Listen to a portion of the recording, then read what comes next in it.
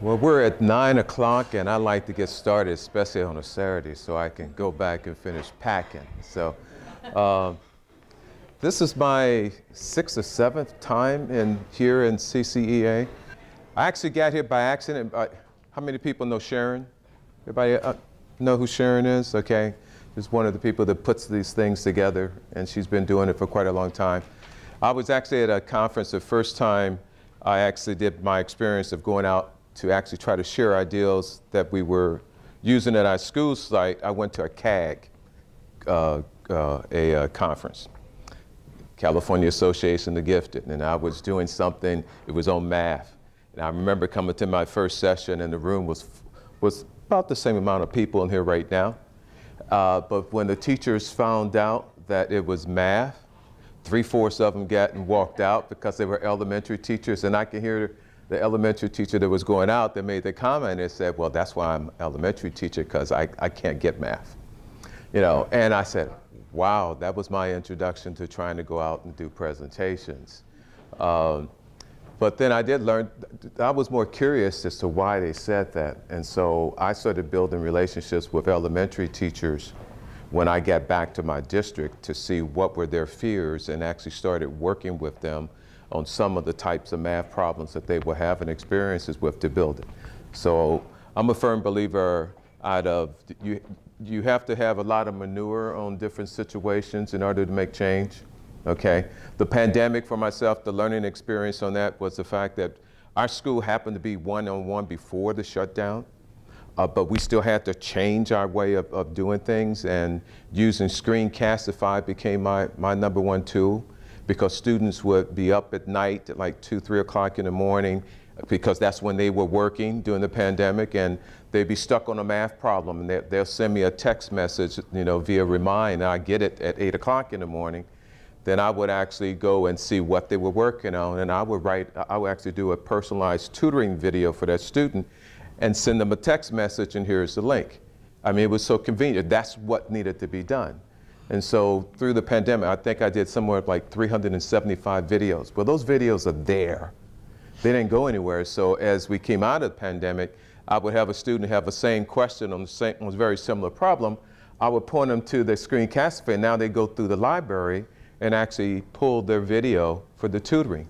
So it's like endless on a lot of things. So today my talk is, I'm saying the bus stops here. That's an old phrase concerning leadership. In other words, who's responsible? And for the most part, like in our schools, the principal is the one that the bus stops here. They're ultimately responsible for everything. They get blamed for things, even the things that they don't want, okay? And smart principals have realized that you have some teachers that you definitely want to have on your side, because we can lay landmines, you know, for you to fall into, okay? But sometimes intentionally, sometimes not intentionally. It's just the way it works. So, but this is about CSI, and I say the bus stops here because I'm a teacher and I'm a teacher leader. And hopefully by the end of this presentation, I want to encourage really almost 2 things. One, if you're not the teacher leader that I'm going to describe in this, I'm actually challenging you to become a teacher leader like I am. If you're an administrator and then you're a principal, I'm going to encourage you that if you don't have someone like me in my definition of a teacher leader, when you get back to your site, you want to start thinking about this, because I'm going to show you the advantages of things, of exactly why you need a teacher leader in this respect. So how do you get out of CSI? That's our topic and stuff for today. So our objectives today, we're going to go through a process, what I call the California dashboard crime scene. In other words, y'all seen? We all know what that is. You know, okay. Is there enough blood there? Is that evidence? We have a blood trail on the dashboard? Okay, so we're going to talk about how to properly collect the evidence. We're going to speak about determining the eligibility for comprehensive improvement and support.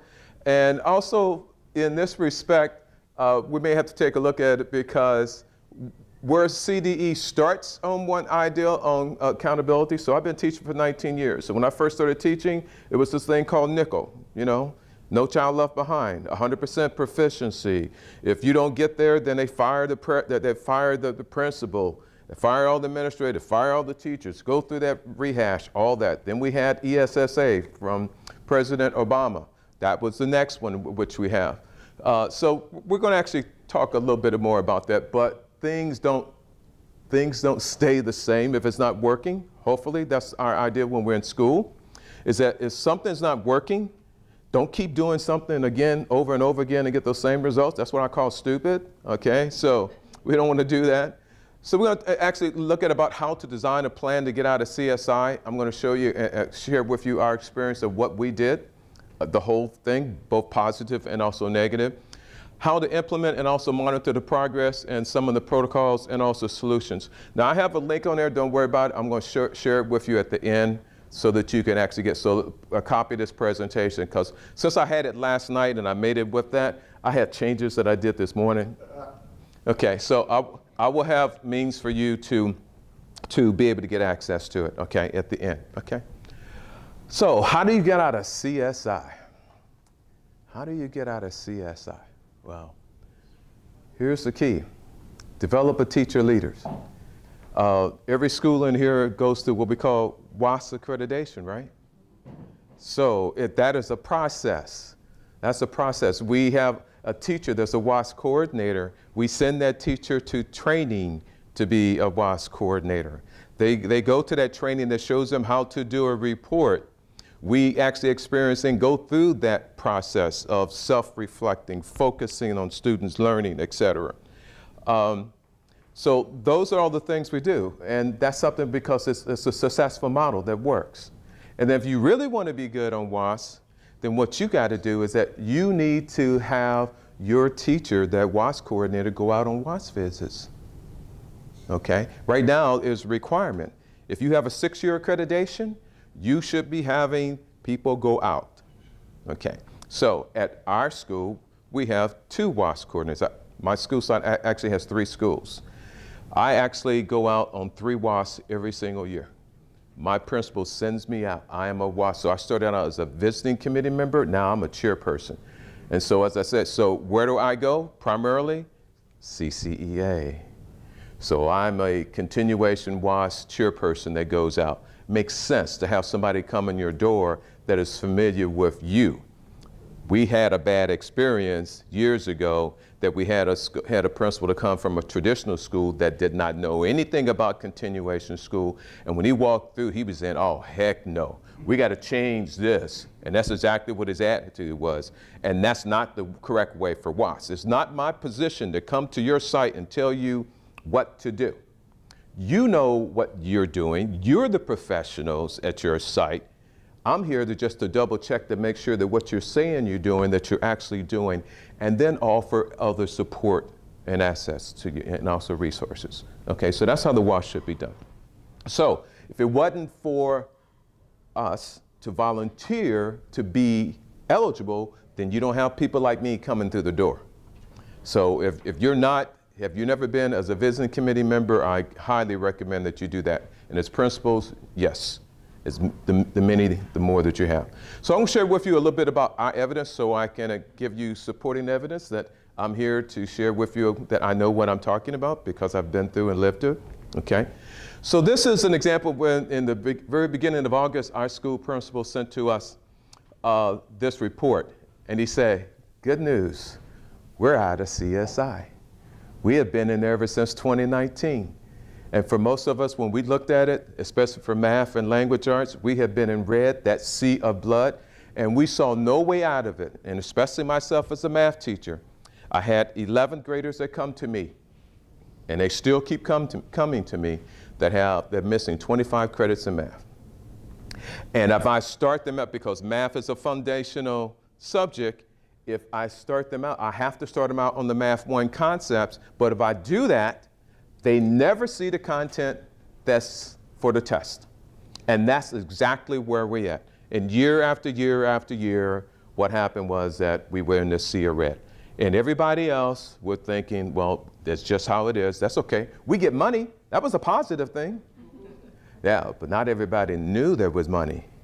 See, because I had been doing my research concerning that, and I was the one that went to my principal because I went to a training and I found out about the CSI money. I go back to see him. I said, how much money did we get?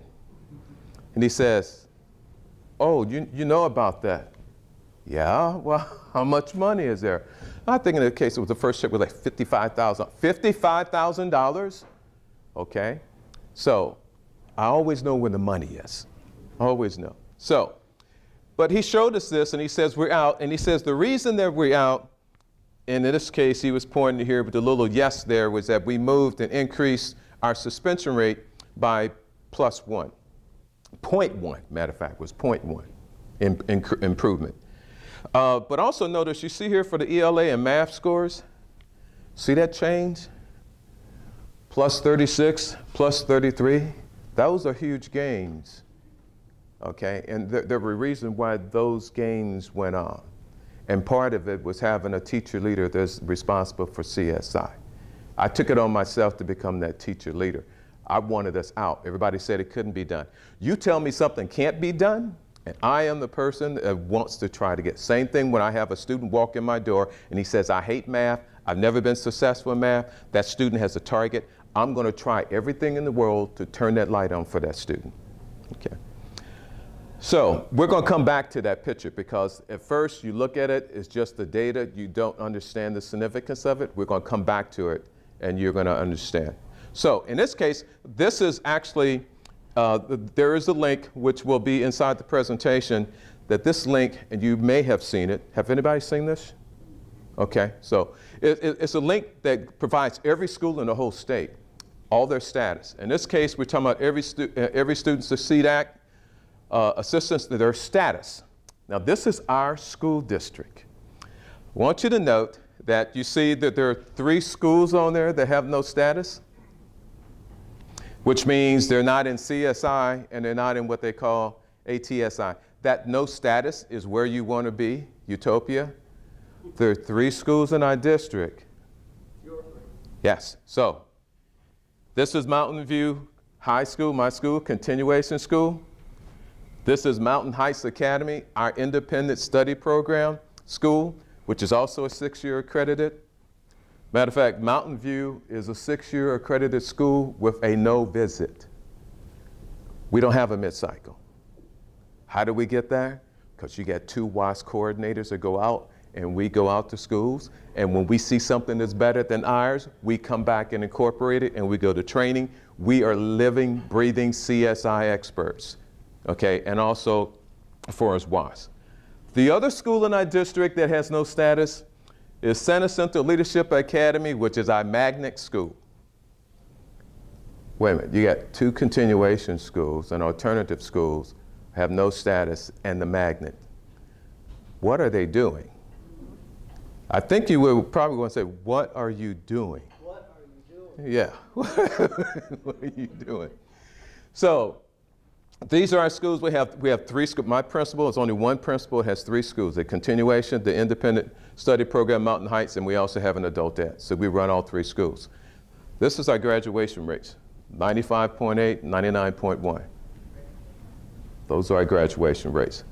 We're a model school, PBIS Platinum. I said the WAS is a 6-year no visit. We're a green ribbon, and this year we had 3 teachers of the year. One of our site teachers is the district teacher of the year. We also have a region teacher of the year, which is actually Miss Karen Lee. You probably saw her at the registration. And we also have a national teacher of the year, which I can't tell you what it is, but it happens to be me. And you'll hear about it May 9th, but I can't tell you anything about it until that time point, though. So let you know. Okay. And that's important because that is going to have a direct impact on here, because I'm not retiring anytime soon. I have another vision and mission about doing things. And there's things that I'm doing at that school that is going to open up doors. If you're doing things right, you don't have a problem about money. Money starts to come to you when you're doing things right. So, crime scene investigator, I mean, I used to love that show. As a matter of fact, I still do. CSI, I love it. A crime scene investigator, what does he do? He examines all the evidence. He takes a forensic, he takes a closer look. Those CSI agents are actually serious people. They believe in their job. They believe they have a purpose for what they're doing. But in California, we also have CSI, but it's actually called Comprehensive School Improvement. So we're going to speak about that so that you understand a little bit more. It's because of the ESSA Act that we have CSI, and we have local education agencies which are supposed to develop criteria to help. But there's one key word that I put in red, and it says stakeholders. Now, who are the stakeholders in our schools? Yeah, see, now you started right off on the right one right now, okay? We normally, when you're looking at, if you look at who's working on it, typically in a school that's in CSI, you have the principal, you may have a district administrator, which is actually looking because of accountability, and then you may have some teachers that get involved because you want to have teacher input, but that's there. That's where it stops, officially. We can talk about equity all we want. Okay, but how about equity in action? Well, you better be able to show me some data to support that. So stakeholders is key. Guess what? We need the students and their students' voice to motivate those students in order to do well on the test. Okay? If you don't have the students locked in, you're never going to get out of CSI. The other thing, it does help when the parents are involved, because the parents believe that it's important for their child to do well on that test because it's for their future, not because I want you to get a good score on that test, but because it's for the future of your child. You have to sell that to that parent, then guess what? You won't have a problem. The other item that we had concerning our graduation, but that helped us get out of CSI, is that our participation rate was 98%. 98%. That's going to come out, and you'll understand why that's so important. So, has a crime been committed? Here we go, school eligibility. How do we know that we're going to be in CSI? Now, most of us, and I'll just say for myself, in my first 19 years, when we used to have STAR and the accountability test, I would have my students take the test. They would get their scores. The scores would go in the database. When we come back, they would tell us that we did good or we did bad. And then that was it. Then I was off to my classroom. There was no specific analysis of the data and everything else of why they did not score proficient and what areas we need to improve on. That wasn't being done. It wasn't, because we're too busy doing other things. Okay. So here are the criteria right now. And I want you to note here that this is 2018, the graduation rate. So if you're below 67%, you're going to go in CSI. What happened here? In 2019, they changed it to 68%. Anybody want to take a bet on your paycheck of where that probably is going to go in the future? It's probably going to go up, right? Yeah, they're inching us up. And I thoroughly agree with that, because in our school district, our schools are the ones that protect the graduation rate in our district. That's our job. My job is to get that student to graduate on time. That's my #1 priority. My number 2 priority is that any student that comes in my door that says they hate math, when they leave it, they will not hate math, and they will be better in math than they ever been in their life. I know that my students, when they leave and graduate, they are prepared for the rigors of college. I don't have time to reteach them 7 years of math. I just need to restore their mindset and their confidence, and they will be able to accomplish anything that they want to do. Because whatever we want to accomplish, we can do. We can do that. So the next one is the catch-me-all. Not less than the lowest performing 5% of Title I schools. I looked at that and I said, what? What? Oh, okay, so let's look at it again. So if you're in CSI, when you finally go to the dashboard, whatever form of the dashboard there, it says, if you're all red, oh boy, you're deafening, you're bleeding. So you definitely got to be in CSI. You need help, okay, if you get 5 all the way across, okay? But then it says schools with all red but 1. Okay, so you can have 1. Then it says schools with all red and orange. But then this one, it says schools with 5 or more indicators where the majority are red. So you have to understand basic math in order to answer this question. So if I have 5 categories, I need a majority, which means I need to have how many in red? 3. That's a majority. Just a simple majority will get you there. Okay, so let's take a look at here. Question is this school is in CSI? And if they are in CSI, why are they? Right, so they have 3. They have a total of 5, and they have 3, which has majority, correct? So it wasn't their graduation rate in this case. It was actually the low performing. Okay, so now I'm going to take you back to our screen that it did in the very beginning. Now, my principal, when he actually did this, he makes me believe that, you see where that yes is in green? He says that that is what got us out of CSI. Is he correct technically or what? No. Does that say medium or mild? You only got 2 red. Yeah. Green and left. Yeah, this is medium. Okay, so that's the new naming convention that's now on the dashboard. The one I just showed you there with those arrows, that has gone away. They changed it. Unfortunately, when they changed it, it also meant something else. They started over and gave a new baseline. Okay, so in a lot of cases that should be good, because if you're currently in CSI, and the truth is the 11th graders that we have now, those 11th graders that taken a state test are the same 11th graders that came into school in the beginning of the pandemic. Their first 2 years, those are the students that had the critical learning losses, and especially in math. Okay? So, on the good side, if you know that information, it says, okay, these kids are going and making sure you get as many that you have in there that you can, but your score that you're getting is your base score. So now you have a new target of how you're going to get out of CSI because they changed the system. So this year is the new baseline? Yes. Yes. Well, and I'm one of those funny office people that work with CSI schools. Next year, we'll be back to the dashboard again. So this year was status only. Is that what they did on that one? Okay. Yeah, so it was status only this year, and that's why they said like moderate, or they had different levels. Yeah, very low. Okay. Next year, they're going to go back. Status and change. That's good. So that is good. It's easier to understand the little dial there. Okay. So going back over here, it wasn't necessarily just that point 1. The real reason is here we have 5 areas. We have 5 areas and we only have 2 reds. So that movement moved that to yellow. So that's why we got out of CSI. But more importantly, just CSI, we also got out of ATSI. Yes? Are you saying then that the juniors that take the test, if they just bomb it, that's your baseline, so then obviously you can improve the next year?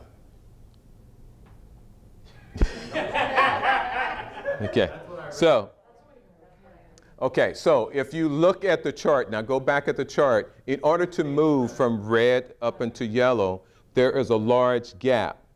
So the answer to that question, I'm going to say no, you don't want them to completely bomb it, because if all your scores are down at the bottom, in order for you to move out of red up to yellow, you're going to have a lot more points to go.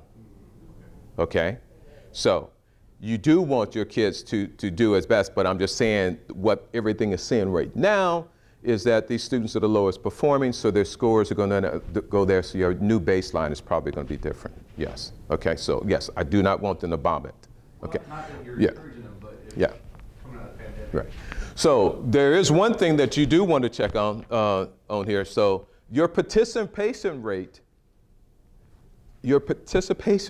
can directly impact you moving. And the reason is, if Johnny comes in to take the test and Johnny doesn't finish the test, there is a problem, okay? I became involved with the CSI and started looking at these numbers about 4 years ago, and what I finally did in that year, I actually looked at the data, looked at all the scores, and as I was going down the scores, I saw 10 kids that had the exact same score. And I'm saying, well, how do they have the exact same score? I'm saying, well, are they cheating? No, their scores are low. So I said, well, no, if they did, they chose the wrong one. Chose the wrong one. I said, but there's got to be a reason. So I started looking at it, and it turned out that each one of these students started to take it but didn't finish it.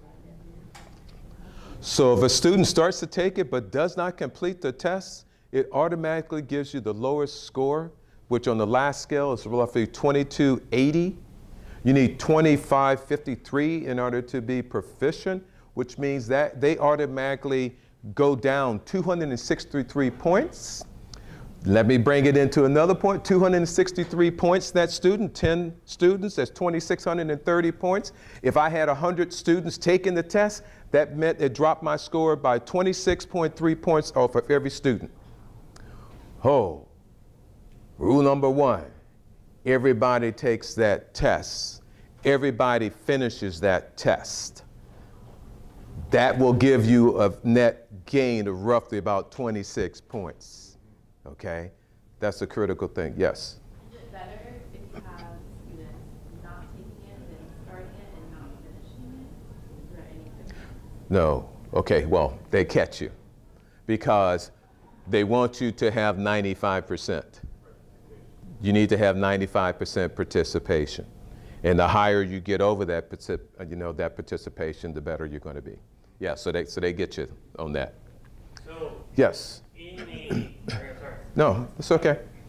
So in a situation where you have a high set program and those students are on your school roll and they are not taking the science, because this is where I see the issue, because they're not juniors, so they're not 18 and they can't take it, the high set program, but you have a senior that didn't take the science. So you want them to take the science, but they're on a high set program. Because they're seniors and didn't take it, is that still going to affect this year's score? You understand what I'm saying? No. Right now, all the seniors are taking it unless they take, like our high school, our traditional high school, we force our 11th graders to actually take that science test so they get rid of it. And we have seniors which come in that are taking it. I don't know what they're doing with the data right now, but right now it's not on the dashboard. Doesn't mean it's not going to be in the future. Anybody know? I haven't seen anything else as of yet. So, okay. Okay, so if CSI wasn't enough, now they came out with ATSI. Now, what is ATSI? Oh, remember that for years I've been talking about the achievement gaps? Okay. So they've been saying it and it's on there, but now what they have is ATSI says, so now for any of these subgroups, if you have subgroups which are in the same category as we did before with the reds and everything, now you're an ATSI. So you have to be looking at your subgroups. That's why I'm saying you need a CSI teacher leader. Someone's looking at the numbers and the data, because typically we're not looking at that. I know we weren't. Okay, we are now is because we have a team that's actually looking at those numbers. You have to, because right now, the only way that you're going to get out is that you need to know who these students are and where they're at. And that's the ATSI. So in this case, we got homeless students. We have those. We got English learners. We got foster students, students with disability, socioeconomic disadvantaged students. Yeah, all those areas. Another way for you can get into a category for improvement. Okay, so most of the principals I know don't like this, because we have a sour taste of thinking about, like from Nickelback and everything else. Is it affecting my performance if I'm still in the red? Do you think districts are going to try to find somebody else to replace you after a while? Don't know. Okay, so we're not going to go to it, but inside the presentation, is everybody familiar with the California dashboard? Okay, so what I want you to do, when you leave here today and everything, I need you to go to that dashboard and look for your school, and so that you know where you're at. Okay, you need to know, you need to feel and see and examine that scene and see where you're at. Okay, and if you're responsible as a teacher in that responsible area, you need to start taking personal responsibility for the fact that you have kids which are in different areas. And so if they're in red in language arts, why are they in red? What are the things that we're doing wrong? How can we make the kids? You have to believe that those kids can get out. Okay. So this is the new one, and I'm glad, thank you for pointing it out. Good. So this is just a temporary, this is what you're seeing now, but it's virtually the same thing. So now I'm going to look here in this school right now. So here's a good point. So I'm looking at this school here right now, And if I'm looking at this, will this school, if it stays the same, are they going to be in CSI coming up next year when the new dial come in? Yeah, why? Because they have what? They have 3 and 5. Yeah, so now here's the other catchy, okay? When I looked at it, I said, well, 5 or more, okay, and the majority, can you be working on something and all of a sudden get you in the CSI because you're working in something in the area? Notice this, college and career. Ooh, wait a minute. We've been working on college and career. Why is it blank? There was no cohort data for this year, so they didn't report it. Yes. Now, if they're actively working on trying to improve their college and career readiness, unless they got a game plan, when they start popping up and then they do have sufficient numbers, then all of a sudden they're going to inject themselves with another low score. Yes. I'm not sure, the indicators, the metrics that fall under the college and career. I don't have AP classes. Ah. I don't have certified CCEA pathway programs. And I have strong feels about equity, especially in that category of continuation. Okay. So I agree with you on that. Okay. Currently, in 2019 and everything else, right, there was no AP classes. At our school now, last year, I had 3 students take AP Computer Science Principles. And 1 student actually, I had all 3 that took the state test. I mean, this took the AP. I have 1 that passed. That concept proved that I can have a continuation student take an AP course. For my math students, I dual enrolled them into a computer science principle when they came in my class. And the reason I did that, back in 1972, I got nominated and attended the United States Naval Academy. And when I went there, they made it mandatory that I take 2 years of computer science, basic programming. Computers didn't exist as far as I knew. I just had this teletype. There were no calculators back then. Why in the heck did they have me take computer science? Because all the Navy ships were having those computers put on there. So I needed to understand computer science and everything. I'm glad they did, because my knowledge on computers has supported me for all the years. I've always been ahead of all my peers. So I am embedding in our math classes computer science. And we also have AP. So that same student that passed the computer science principles started, and he's been taking computer science A, Java programming, and he's taking the AP test this Wednesday. I'm doing it for a proof of concept. Okay, guess what? Our kids can do it. This summer, my principal in the district has given me 60 hours to develop the curriculum for the AP, which is going to be for an online, because I need to tap into our independent study students to work on it. That will be accessible. The doctor will be looking for any student applications. I don't care if you're not in my district to prove the concept, and I will provide access to those computer science programs to any student which is in the CCEA. Okay, so those things, yes, we do need to. So those are things I'm working on. You see, I'm motivated about this area and giving kids opportunity and stuff. But that's why I'm here with CCEA, because this is what we need. If it affects my school, it affects everybody's school. So if my school can give students opportunity, there's no reason why you can't. Okay, yes? We have an online program that we're using with our kids, and none of us teachers, Yes, okay. So the lesson learned on that, you have to not assume that the traditional high school has the computer science course. Typically, if the traditional high school has a course, we can easily piggyback up on that and actually just swap it over as a piece of cake. If not, we have to go through that course approval. So when I went out and got the training for it, I came back and told my principal, I lost my mind. I want to have some kids do this computer science principle. He says, if it's approved, we looked, the high school had it, but they didn't have anybody teaching. I became the first. A continuation teacher became the first teacher teaching AP computer science principles in our district. Oh, so since I did it, they didn't want to be showing up. So guess what? Now the high school has it. Okay. Now the high school has it. Well, since I had already had that success of the 3 kids and one of them passed it, well, I'm saying, hey, I want to keep going. So what I did was go ahead and start to get the training and certification for the next course, Computer Science A. I assumed that the high school had it in. No, they didn't. And then when I found out, I provided everything to my principal, my counselor, to go ahead and submit it. And I started doing what I normally do.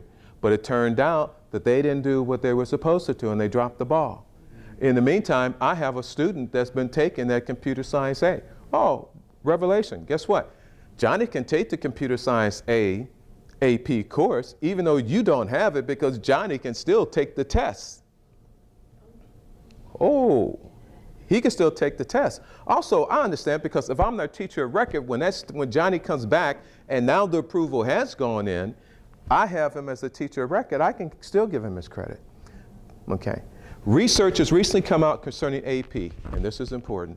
They say that students that even get a 2 or a 1 on the AP, colleges are actually considering the applications because they have been proven. The research says that these students do much better, even though they didn't get the college credit, because they took the course, they were working with the rigors. A 2 says they are ready for college. So yes, we need to get our kids to taking these AP courses. So this is our region. And in the course, we're not going to do it based on, oh no, we almost have. Okay, but we're going to do it later. But inside here, when you start to go look at your dashboard, you're looking at all these areas. This is what you want. You need to know exactly where you're at.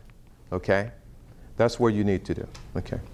That right there is a link where it's just collecting the information. Okay, so if you want to do that later, that will help me with research data and everything else. If you can take that and afterwards go there to the dashboard and actually put your information in.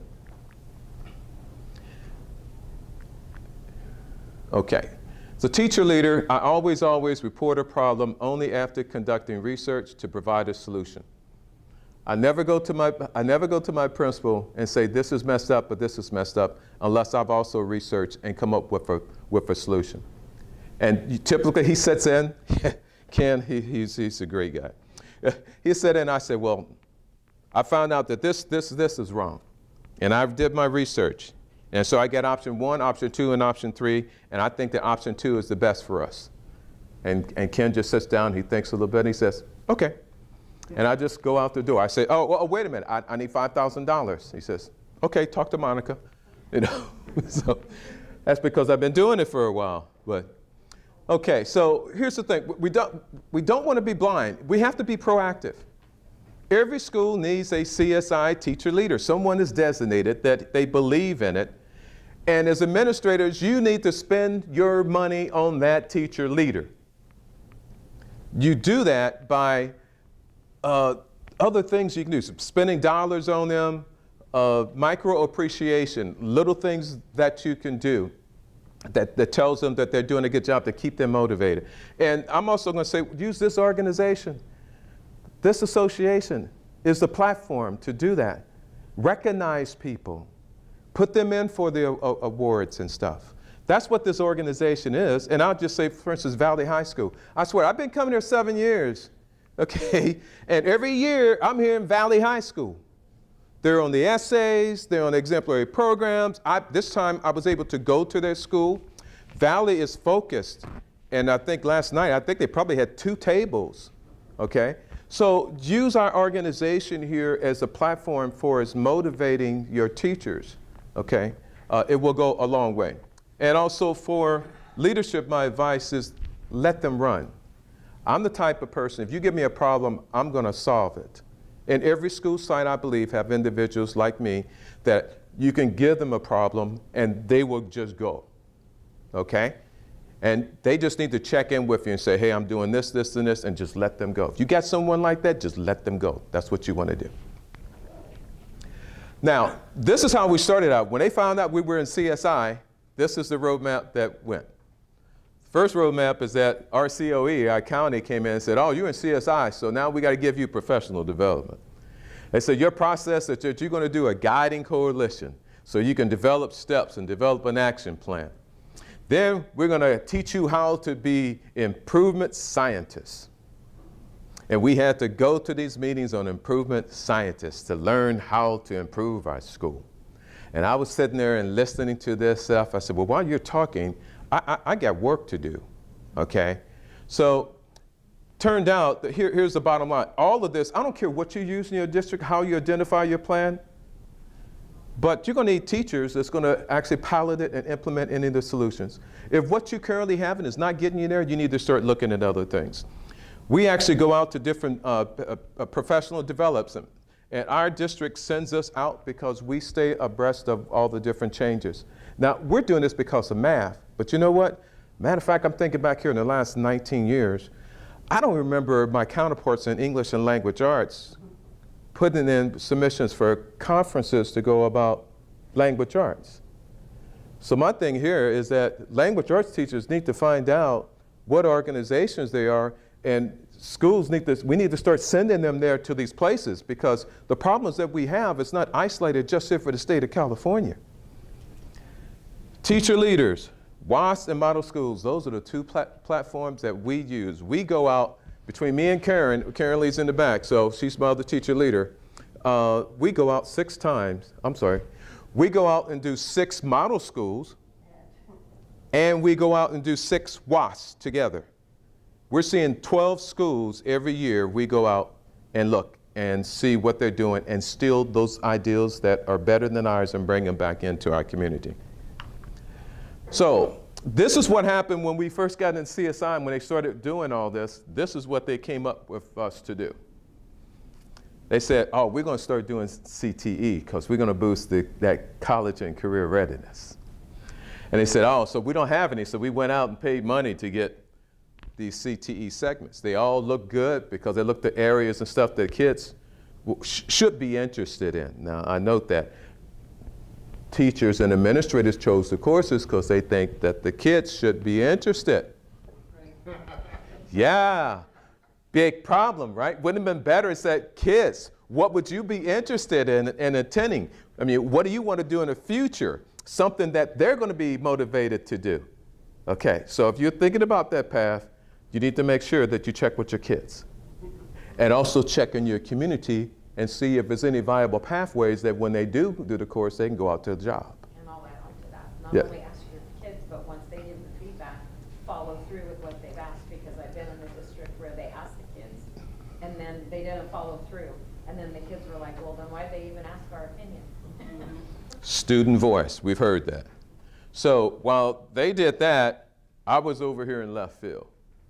I decided that I wanted to do something with engagement because I did speak with my students. I found out that we had one of the teachers that started doing robotics and started doing esports. And I saw what was happening to those kids and their eyes was lighting up. So I said, I need a little bit of taste of that. And so that's why we started doing the computer science courses. It's all about student engagement and motivation. We do Math Fun Day because it helps build relationships with our kids. It's all these things about motivation. So these solutions we use for each one of our kids that come in. This is our process of how I diagnose and understand where our students are at. We use the exact path diagnostics that's district-wide. I look at their scores, and if their scores are low, then I make a determination of where they go. If their scores are high, then we put them in, and they said they're going to college, then they're in their A through G curriculum, and we put them in the Momentum, and that's where they go, and we have their support. If, on the other hand, if they're low and their goals are saying, no, I'm not going that path, then we open up and do different things. Our orientation process for us in math is making sure that they have math study skills and mindset. Normally I do it with an orientation program. Every student that comes in, it's not as elaborate like Valley has for the 9-week program, but I do have an orientation. That actually helps them. Mindset, I give my students a mindset inventory. If they failed my mindset initial quiz, then I send them to YouTube and have them take the the Joe Bowler course for mindset. Because I know if their mind's not right, there's no way I can teach them math. I also do hour code. When that comes up, which is normally around December, I do that every year. And the reason is because it's engagement, it's a break, and the kids do the hour of code because it motivates them, and it's perfect time for me and them right before Christmas. Math Fun Day is when we bring an entire elementary school over and we set up our gym with math games that are out throughout the whole year. and we bring them. We have 500 kids that come over to our school to teach them how to have math. I do it for their kids, but I do it for my kids. It motivates them. They see themselves in the other kids, okay? And they totally change their attitudes when they come back into class, because now they taught this 3rd or 4th grade kid how to do a problem that they couldn't understand. And now they come in my classroom and now they decide, oh, well, wait a minute, maybe I do need to talk to the teacher so he can help me. It's just tremendous. I've been doing it for 7 years. Grade level, I'm looking at their reading, because if they don't have a high enough reading, if I have an online program and stuff, they're not going to be successful if their reading score. Now, here, I'm going to talk about this one because this is my last golden egg. Not right now. So, these 11th graders that I got that actually went through the pandemic, these same kids had very difficult situations. The bottom line, when I tested them, they're all 3rd, 4th grade level. Okay, so what I had I was using the learning path, but the reading scores are low. It was not working, and they were not being successful. So around December time frame, I had about 75 kids on my rollout of my classes, and about 72 were not working, not progressing the way I wanted them to be able to do. And so I had students with disability. So I had seen this program when my school had sent me out to NCSM. I saw it, I'd been looking at it, I had a demo in it, I didn't have time to go and implement it. So I saw this, and I had this one student that they wanted him to graduate. He had an IEP. And so I got together with a resource, and I said, well, let's see if we can put him on this, and let's see what he does. This student got on that program, and something changed. He was not successful in the other programs. But when he got on this, he started working. Not only was he working, was that the way I could tell when I have a student, when that student who's been sitting in his desk had not asked me a single question, he's very polite. Matter of fact, you go into my math class today with my subs, they love it. It's like you can hear a pin drop.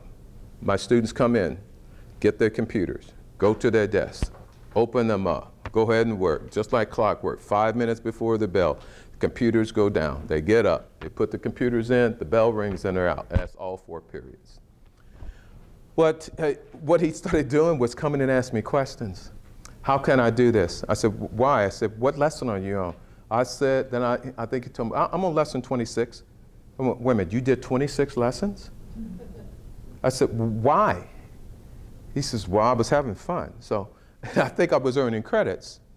So I started doing it, and long story short is that from December to March, slowly, every student that was not working, all those students went on to this program called Let's Go Learn.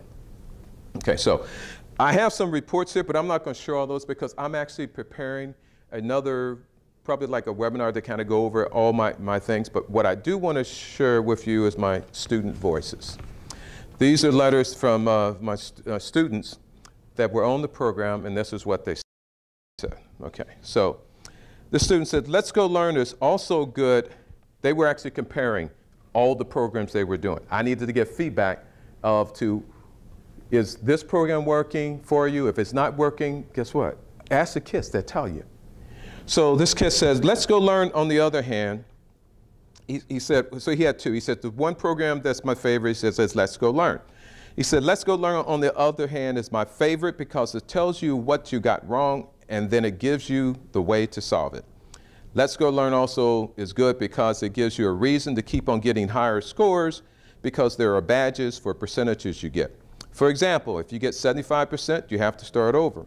If you get between 75 and 85%, you get a bronze. Then you get between 85 and 90, and I get a silver medal. And then if I get over 95%, I get a gold medal. He says the deal breaker for me that makes Let's Go Learn better is that I'm able to work at it at my own pace. If I fail an assignment, I just redo it right away. But he says on the other program, if I fail it, I have to notify the teacher to unlock the assignment. And if that happens on the weekend, I'm just out of luck. He says being able to do your assignment right away is important because if you're at home and you fail an assignment, you have to email your teacher, and sometimes that takes a very long time. The other program, Apex? Is the other program, he's comparing this to Apex? A program similar to Apex. That was not Apex. I just left it out in order to protect the guilty. If you ask me afterward, then I will. Okay? Okay. That's also because I'm on camera, so I'm making sure. So this other student says, and this student here, he graduated. He sat in my class. He was an African-American student. He was not progressing whatsoever. He said, now, Let's Go Learn is different because it's not boring, but it's fun, entertaining, and you get to do more done in less time. He said, I would say an average person should be able to complete up to 3 lessons or more in 1 hour. Okay, 3 lessons or more in 1 hour. This kid sat in my class, and I couldn't have him do 1 lesson in 4 months, and he said the lessons. Ideally, what the lessons are different. Typically in math, you're teaching a whole unit, and then the student is assessed over all those items and units, okay?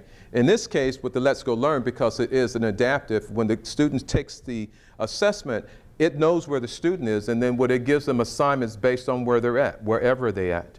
But when it does the lessons, it gives you a lesson, but the lesson is animated, it has colors, it speaks to them. So what it is, it's engaging to the kid, and it's short and sweet. So it gives a lesson for 10 minutes, and it tests them only on those topics for that 10 minutes. That's what they like. It's like chunked automatically, and that's what they like. He says, he says, when it came to this other course, I really didn't like math, but what changed when I started to do Let's Go Learn, I'm pretty sure I can speak for everyone else for the last one. He says, another thing I love about Let's Go Learn is it doesn't offer is that it will read it out loud to you. And there's a video that will play and will help you get a better understanding. The other thing he said was this, talking about the other program. He says, when I take a test in that program, it's asking me 50 to 60 questions. And I'll say, after you answer 15 to 20, that's when people get zoned out. This last one is a young lady. She sat in my class for 1.5 years and did not do anything. And she says, she's the one that said, I hate math. She says, Let's Go Learn is simple and easy, which makes learning easier for me because I've always struggled with the topic and not understanding the curriculum or examples being given. It made the lessons quicker and easier when given a prime example on how the math should be done and the easiest way to do it. Personally, I prefer Let's Go Learn over the other one any day just because the difference between it is so dramatic and it totally made it easier. The bottom line is this. This program works for my students, okay?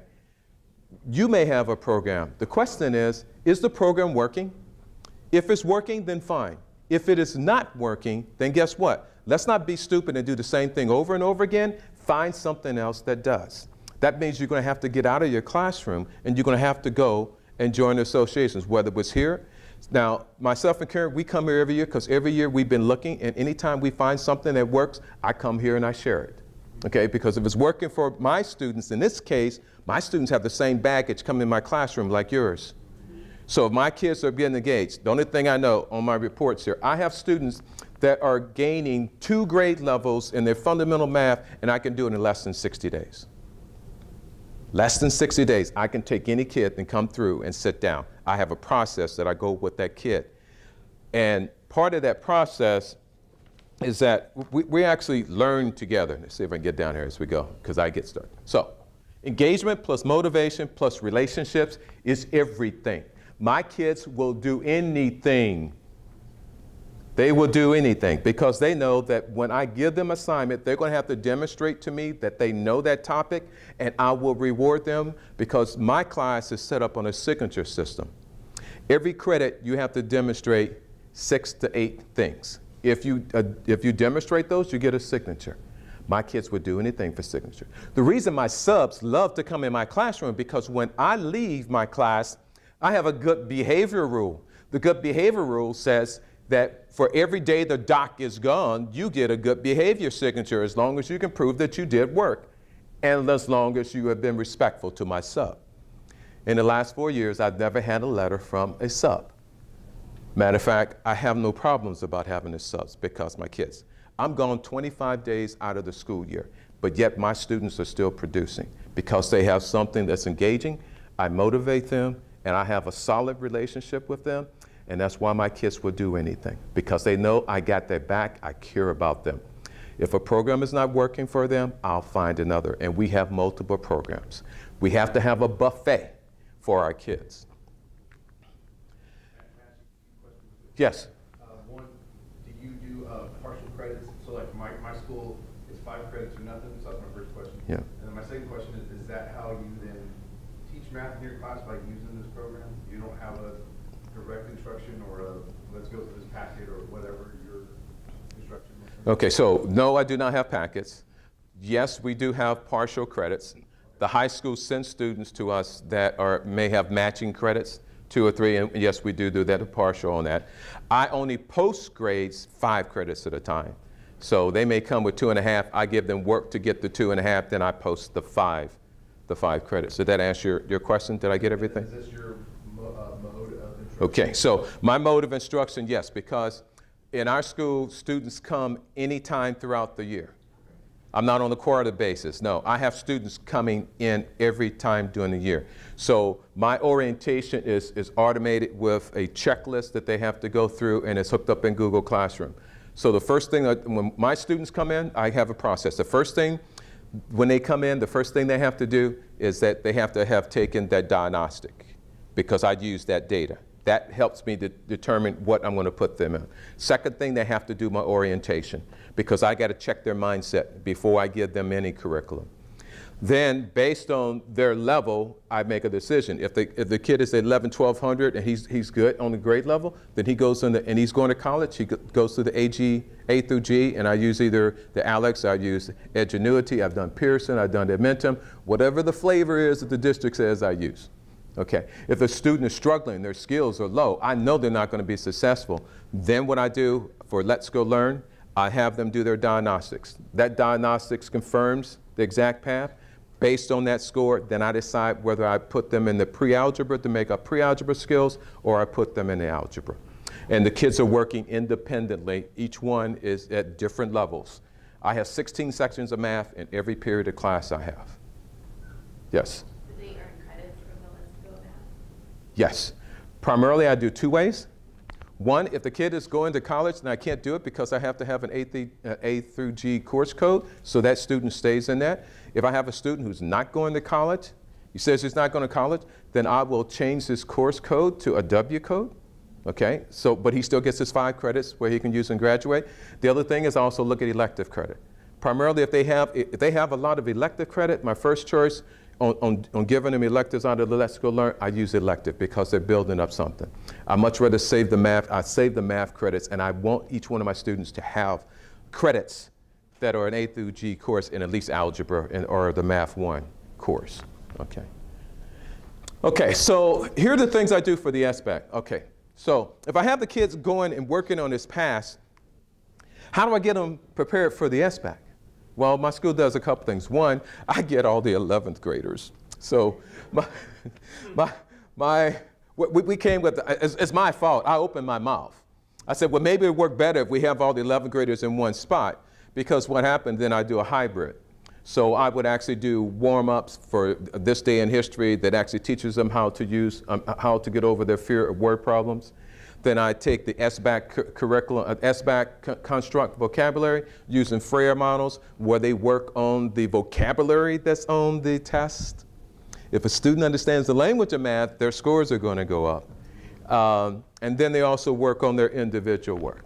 So it's like a hybrid in there. And again, in my class, students earn credits by my signature. So whatever they do in Let's Go Learn, or we're doing these warm-ups, whatever, as long as they get the 5, that's how they get their credits. And again, I said we have the AP course. Okay. These are resources, but you'll have that on there. And I guess we've already kind of explained to that. Yes, question? Yes. So how many lessons do you expect a student to do in Let's Go Math while they're for a credit?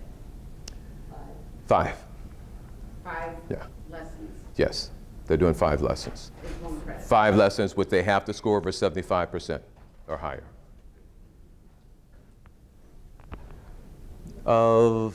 I do use the ICAs, but I use them a little bit differently. I actually use the ICA. I have all my students take the ICA so that they can become familiar with the platform that they're going to see. But initially what I do is that I have them go through it with this concept. If you know it, just check and go on. If you don't know it, they write the number of the problem that they don't know. I mean, it just, you know, they just shut down and write those numbers. And then I collect those numbers. And then what I do, I base my warm-ups on the questions and topics that they're fear of and do those. So when my students go in, the other thing is I do a Desmos scavenger hunt because the calculator on the state test is Desmos. And my students know that the first 8 questions or the first 10 questions on the test, they don't have a calculator, but they know for the majority of the questions, 3/4 of the questions, that calculator button is up there. And my students know how to click on it. They know how to use that calculator. They know how to take an equation like the linear equation and pop it in there. So if they know the vocabulary and they know how to use that Desmos, you're going to get points in growth. Yes? So for your counterparts on the English side, vocabulary I get, is there any other thought as far as resources for, I don't know, I hate to use this term, teaching the kids to the test? You mean on teach? On the English side, for us English teachers. For English? Yeah, teaching the vocabulary, I guess, is most important. I've taken a Kinsella class for that. The main thing I do with, as far as trying to work with the English teachers, is that I have an essay project that we combine with the English department. And that essay with the English department is like on mathematicians. So they pick 3 mathematicians, they write an essay based on what the language arts make them on their criteria, and then they take it and put it on a PowerPoint. So those are things. So we kind of run out of time, that's why I flashed it back there. I do have, so this is to the feedback, please leave that. Here's the link to the presentation. There's my emails and contacts. If you go on there, you get my contact information. And inside that contact information, it has my website, the addresses and stuff. There's also a link in there concerning a book review. I've decided that I started writing books, and this is my first year doing it. It's really devoted to our environment. And this book is called, just have it out, but I'm looking for people to give me feedbacks. This is about how to teach math to students which are giving up on learning, which are our kids. Okay, so I'm giving these out free to anyone for those. Oh, you got one yesterday? Okay, there's some more in there. And the only thing I ask for you to do is to read it. If you see some things that you think we need to add in there, please do, because I'm going to have another version coming out next year. And leave me a review, because that review allows me to help other students. Could you pass that to her? Okay. Any more here? Get some on this side over here. Okay. And if you did not give one, okay, all you do is email me on that link there. Just email me.